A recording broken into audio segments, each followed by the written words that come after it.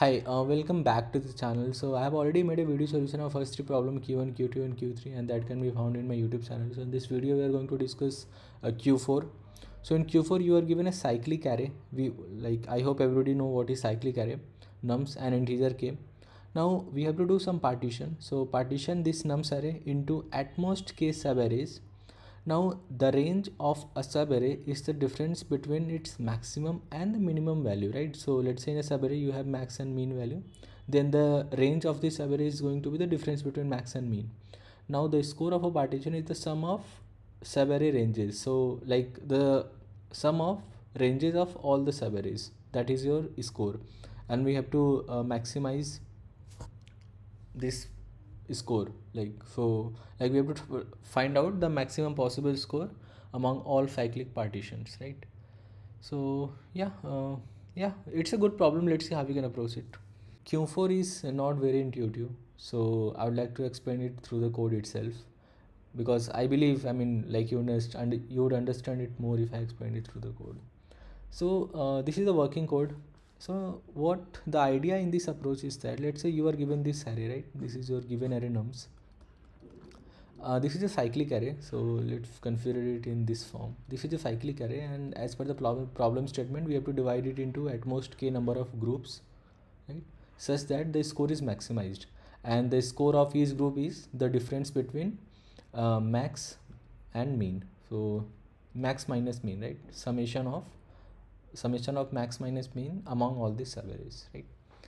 So the idea here is that let's consider a subarray. I claim that I will be kind of creating this subarray only for those situations when either left one is the max and the right one is the mean, or this is the first case. The second case, or the leftmost element in this subarray is mean and the rightmost is max. I claim that this would be the most optimal approach. If you if you follow this way, you would be getting the most optimal one. Let's take one example. Let's say you have 1, 2, again 1 and 3, right? And we have to divide it into two subarrays.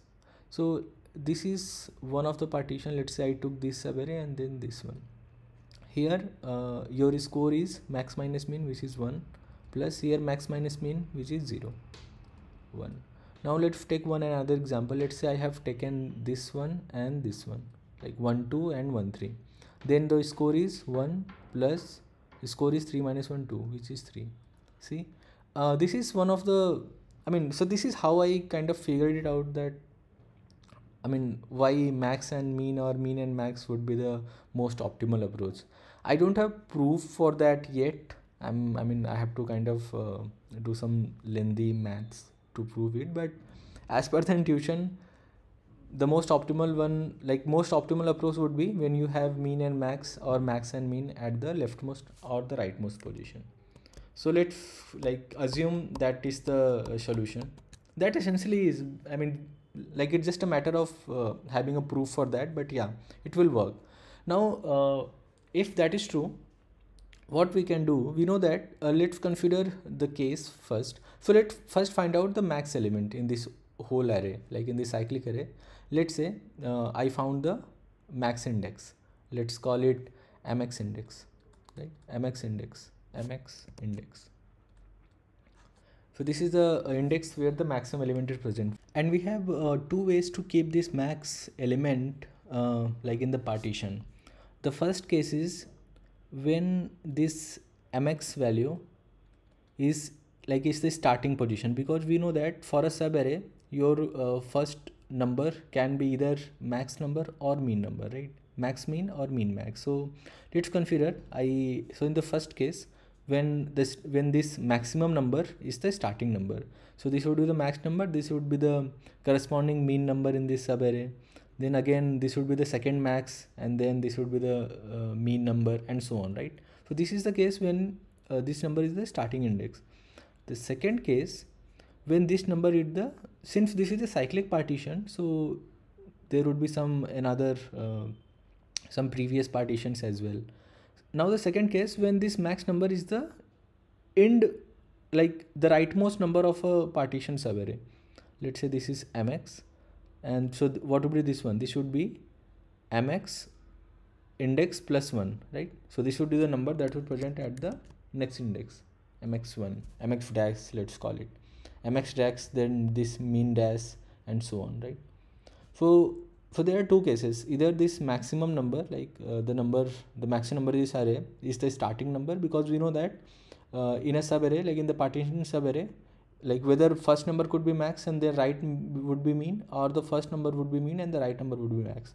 So the first case, when you consider this maximum number as a starting number, the second case, when you consider this mx number as a end number of a partition, right? Now that's what I'm doing here. So now let's look at the code. This is your nums array, this is k, this is the size, this is the maximum score, this is a long value int max into 1000 or something, right? Because we know that like we have to find out the max number. That's why I have used infinity here, because I can make it minus infinity. So this is the infinity value. Now what I have done here, I have found the maximum index, the index where this maximum element is present. Then I have so I have taken two cases. The first case, when your mx index is the starting value, and the second case, if your mx index plus 1 is the starting value. So see, if your mx index plus 1 is the starting value, then like so conversely your mx value is the end value, right? Because we know that we have to make the partition by taking complete number. So let's take it this way. Let's say you have 3 number. If I am saying that, let's say this is the maximum number. If I have taken this array, if I have taken this array, like this mx as a starting number, then this become end. But in the second case, let's say I have taken this number as a starting number, then ultimately this become end, like conversely. So that's what I have done here. I have taken these two cases for starting index as mx index and mx index plus 1. If you take mx index plus 1, then your mx index would become the last element of the previous partition. Now after that, I have taken 3 variables a, b and c. I'll tell you what this does. This a will tell you what is the maximum score you can get by making partition of at most k. So a of I will be the maximum score by doing I partitions, right? So because we know that like we can take at most, like we can do at most k partition, so it could be either 0 partition, 1 partition, 2 partition, at most k, right? So I'll explain what I'm doing here, but after that, like once your a is built, we can just easily find out the score for this case, for case number 1 or case number 2. So just update your score. Maximum score is equal to maximum of max score comma score, and at then return your maximum score. Now let's quickly look at what I'm doing in this part. So here what I'm doing, for index j equals to I, since this is your starting index, so we have to take modulo, right? Because this is the cyclic array. So like if you start from any index, so the next index is I plus 1, I plus 2. But if it is a cyclic array, then the next would be I plus j modulo n, to do it in a cyclic form. That's what this j modulo n does. Now I'm starting from index I, and I'm going through I plus n and j plus plus, because I have to do modulo with n. Now here what I'm doing, for each corresponding j, for each index j, I'm trying to see what is the maximum score you can get if you do L number of partitions. So this L can go from k to 0, right? The max, like at max k and at mean 0. So here a of L is nothing but, I'll tell you what this a, b and c stores. This b will store the maximum score. So this b of I will store maximum score by doing I minus 1 partition, and by taking current number, this ith number, right, this ith number, by taking ith number as mean number.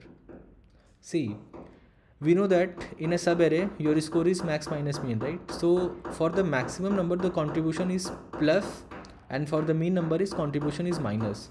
So this B of I is nothing but maximum score by doing I minus 1 partition and by taking ith number as a mean number. See here, B of L minus 1 is nothing but maximum of B of L minus 1 comma A of L minus 1. A of L minus 1 will tell you the score, maximum score by doing I minus 1 partition. I have already done I minus 1 partition and by taking ith number as a mean number, and we know that for the mean number the contribution is negative, right? Negative. And similarly C of I is nothing but the max score by doing I minus 1 partition and by taking ith number as a max number. So this is for C and this is for B. This is for C, B and C. See here, C of L minus 1 is nothing but maximum of C of L minus 1 comma maximum score by doing L minus 1 partition plus, since I have taken this as a maximum, like I have configured this as a maximum number, then I have taken the contribution plus. I hope you have understand this part. Now since like we know that B and C is already present there, now A of L is nothing but maximum of A of L comma, now A of L is the score that can be achieved by doing I partition, right? L number of partition, maximum of. So see, in B we have considered that number as a mean number, so now I have to take current number as a max number. So that's why I have I have added the partition, so I have added the contribution plus here, and similarly for C I have already configured the max number, so here I have taken the contribution negative, and that's it. Yeah, that's all about this explanation.